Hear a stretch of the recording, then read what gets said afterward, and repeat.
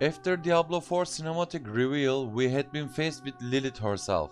But who is this Lilith and what's her history in Diablo universe? Lilith is daughter of the one of the three prime evils, Mephisto, the prime evil of hatred. She is first believer of Inarius, who bored and does not want to endure the eternal conflict war, which continues from the very beginning of the time. Lilith also helps Inarius to steal Worldstone and create Sanctuary, which is our world. Demons and angels lived in peace at Sanctuary. Lilith and Inarius fall in love. From this love, human race created and called Nephilim. With this creation, Lilith earned new title, the Mother of Sanctuary, although she already the Queen of Succubus, the daughter of hatred, that the title comes from her father, the Lord of Hatred. After years, her beloved Inarius scared from the potential of the Nephilim race, and he wanted to exterminate them before too late. But Lilith refuses this situation and wanted to undo his decision.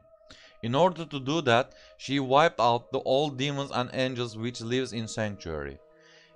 In return of this, Inarius banished the Lilith into the void, that endless darkness.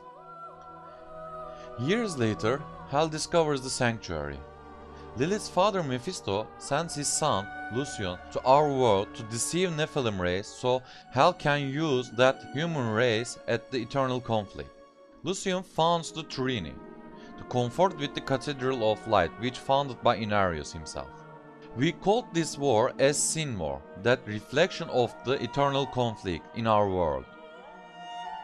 Meanwhile, Lilith appears to an ordinary villager named Uldisian in the form of a human woman named Lillian, who deceives him, but this does not last long, and Lilith's mask falls. After learning the truth about the Worldstone, Uldisian releases the power limited by the Worldstone and assimilates it in his own body.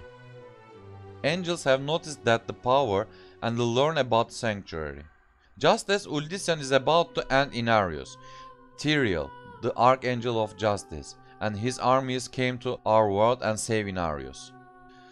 Thus, a war by three fronts emerged with the Paradise, Hell, and Nephilims. It's again the Uldisian that will end this war, and with great sacrifice resets the Worldstone. This consumes Uldisian's whole body. Even so, all members of High Heaven voted the extermination of human race, except the Archangel of Justice, Tyrael. With this vote, Tyrael saves the human race from extinction, because he admires what the Uldisian does. We saw Lilith in Diablo 2 before. However, she was the one of the uber bosses we cut for the extra treasure. She came up by using graphic of Andariel.